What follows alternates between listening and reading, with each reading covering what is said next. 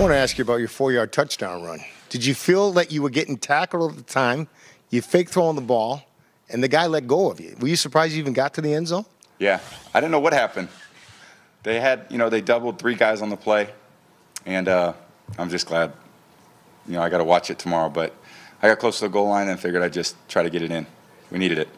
So you thought on that play when you had him in the grass, the ball was already gone? Yeah, I thought the ball was gone. Did you have any fear because of the new rules about? Yeah, because I thought the ball was gone. I ain't take him to the ground. How frustrating is that for you then to see him? Sucks. Sucks. Yeah, you're supposed to finish plays like that. How's the balance for a player in that position? I mean, are you going to look at it now and say, I got to? You got to. It's just the risk we got to take now.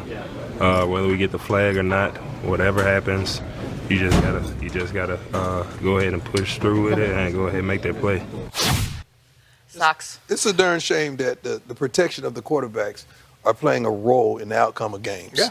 That's a darn shame when you got to be conscious of what not to do and what you can do in a situation when the game's on the line. That's bad. Which you can't do that because this is a reactionary game. But it's bad. It's bad for our game. That's what we do as athletes. And this man is out there thinking too much what I have to do, and I just feel bad for him. Well, you know it's bad if even quarterbacks, the Ben Roethlisberger, Aaron Rodgers, have said, hey, it's getting a little out of control. They're saying that. They're glad because if you notice, they're the only position that every time they get tackled, what's the first thing they do? They turn to look at the official.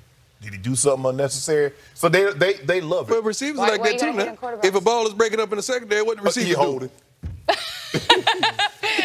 Same thing. But I'm like, dude, come on, dude. Another great Sunday of football is in the books, filled with fireworks and Foxborough comebacks and the cream rising to the top. Take a look.